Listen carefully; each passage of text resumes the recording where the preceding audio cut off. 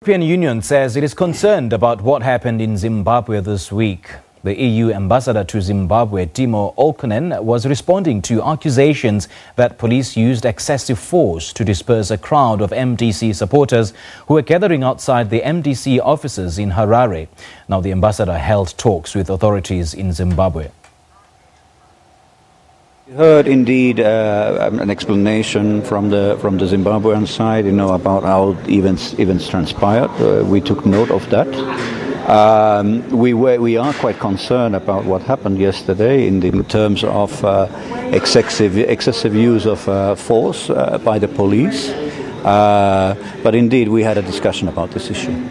Do you think that there's been enough progress made in terms of reforms, the reform agenda? Well, we were very much encouraging further momentum on the reform agenda.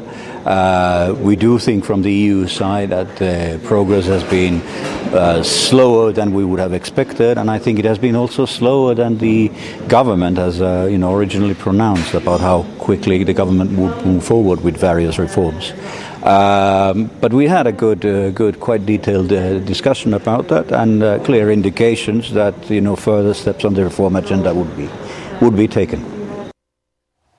To talk about the latest developments in Zimbabwe, I'm joined in studio by Sibanengi Dube from the Zimbabwe Exiles Forum, and also joining us via Skype from London is Dewa Mavhinga, the Southern Africa Director at Human Rights Watch. A very good evening to you two gentlemen. Thank you so much for joining us, and welcome to the Globe. Good evening. Thanks. Mr. Dube, I'm going to start with you. We've seen what happened in Zimbabwe in the past few days. So what's your analysis of what unfolded in that country? No, it is very unfortunate that the ED government that actually started off with all public goodwill actually decided to actually tramp on people's rights. People are starving. People are actually having difficulties in terms of accessing basic amenities. And the people actually congregated to actually listen to the president of MDC Alliance, Nelson Chamisa, who was actually going to address giving people hope of what the situation should be in Zimbabwe. But unfortunately, the ZANU-PF government doesn't seem to see any sanity in actually giving relief to people. There's corruption, there's shortages of everything, there's rampant abuse of human rights, and the people are saying, can't we stop this and actually map a way forward to have the nation go back into the rails? But the response is tear gas, bullets, and also violence. That is very unfortunate. Emerson Mnangagwa missed a very good opportunity to actually redeem Zimbabwe from where Robert Mugabe actually plunged it into. And the whole nation and the international community had actually given him an opportunity to do so. But he actually decided to continue actually maintaining the kind of heavy-handedness which Mugabe actually have been actually subjecting Zimbabweans to. Mr. Dewa Mavhinga, let me bring you into this conversation. We've seen earlier on armed forces firing tear gas on peaceful marchers or peaceful members of the MDC, but then the police are actually denying that that was the case, saying that there was an agreement between members of the MDC and as well as the police forces that that particular meeting should be held in an area outside or on the outskirts of Harare, but that wasn't the case. So what's your analysis? Well, what we need to accept is that the leadership of the police in Zimbabwe is highly politicized and partisan, and just the bidding of ZANU-PF and President Mnangagwa's group. So they are dishonest. The reality is that under this Mnangagwa government, human rights abuses by state security forces, particularly the police, have been rampant. There has been easy resort to police brutality, excessive force on protesters, even when there is no provocation. And the leadership of Zimbabwe has failed to hold accountable those that have been committing abuses. We know that there was a Motlanthe-led commission of inquiry that established that live bullets had been used on protesters, 6 people had been killed, and there was need to hold accountable those security officers responsible, but this has not happened. Like what people say, Mnangagwa's government has squandered all goodwill. There is a massive unfolding humanitarian crisis in Zimbabwe, which includes 7.5 million Zimbabweans who need food aid this year, and 2.5 million of those people are in urban areas. And the UNICEF official aid is correct. Over 4 million Zimbabweans resort to open defecation. Over 4.5 million residents in Harare do not have access to clean water. So it's an unfolding, massive humanitarian crisis, which then makes the government fear that the citizens will uprise, and the heavy-handed that we are witnessing, the human rights abuse that we are witnessing, and the unfolding political and economic crisis, which has largely been ignored by the Southern African community side. You mentioned heavy-handedness. That's perhaps the sentiment that's been echoed by so many political analysts and actors who are of the view that, the repression in Zimbabwe is far worse than during the Mugabe era. Are you also of the same view? Absolutely. And we have seen that this regime is more vicious. If you look at the event of that protest outside the MDC offices, where their president, Nelson Chamisa, was due to address, there was no violence. The group was peaceful, but we saw indiscriminate use of force, where the police randomly beat up everyone was in the vicinity, and with no accountability. Women sustained broken limb, broken leg, and the violence is just unimaginable. It's needless. There was no point and no reason whatsoever. So, in this short period of time of, say, 2 years, under Mnangagwa, Zimbabwe has witnessed gratuitous violence on a massive scale with total impunity. Now, Mr. Dube, we've seen President Mnangagwa launching 4 dialogue initiatives. I'm going to just list some of them. Political actors, that's one of them. The Presidential Advisory Council, the Matebeleland Collective, and the Tripartite National Forum. Don't you think then that this is a means of getting all Zimbabweans to come to the table to collectively come up with solutions for the ills that are currently facing the country? No, those are not genuine efforts to actually address the real situation in Zimbabwe. The real actors in the political scenario in Zimbabwe is MDC Alliance and ZANU-PF. All those initiatives are designed to hoodwink the international community from where the real players are. If you were to go by the election results. But when he took up office, he extended an olive branch to the MDC and he invited them for roundtable talks with regards to rebuilding the country. But that never happened. No, look, what matters is not just extending an olive branch, but what matters are the conditions attached to that olive branch. The conditions attached are, you must actually recognize me as the winner. And MDCA is saying, we don't actually recognize you as the winner because circumstances and the way the results were announced doesn't seem to suggest that you are the winner. Because if you are to ask anybody the results of the elections in Zimbabwe, no one can give an answer. By what margin did Mnangagwa actually win? How many votes did he poll? Even the ZEC that actually conducted the elections could not give us a clear-cut figure of how much polls did Mnangagwa actually polled.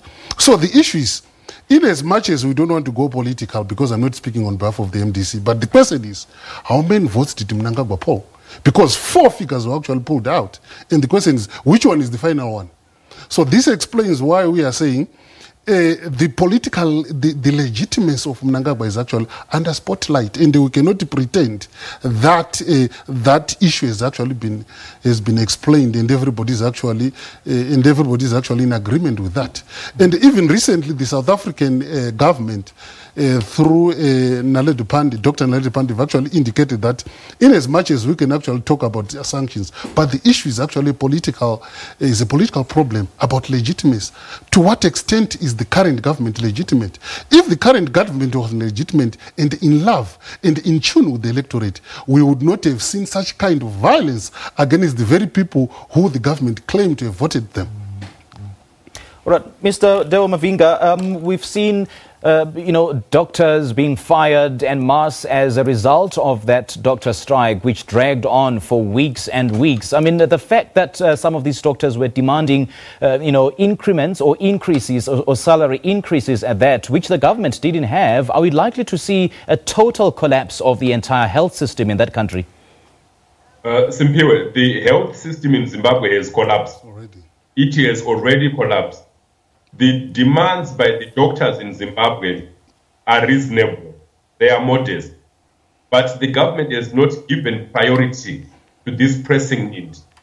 Just yesterday, Vice President Constantino Chiwenga returned from many months of medical care in China. The leaders in Zimbabwe, when they fall sick, they fly to South Africa, they fly to Singapore, to Dubai, to China. So they do not care about the state of the health service.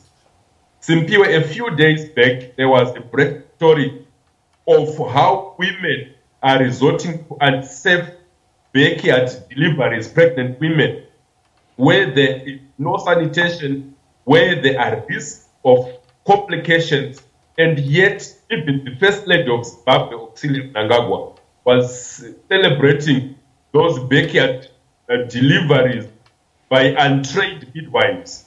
This is the state of affairs as far as the health sector in Zimbabwe. The Minister of Health in Zimbabwe should simply step aside because the system has collapsed completely. I mean, I'm also reading into the arrival of the Vice President, General Chiwenga, who returned from overseas, after being hospitalized for weeks now. I mean, that speaks to the fact that the health system in Zimbabwe has totally collapsed. The fact that he sought medical assistance from foreign countries.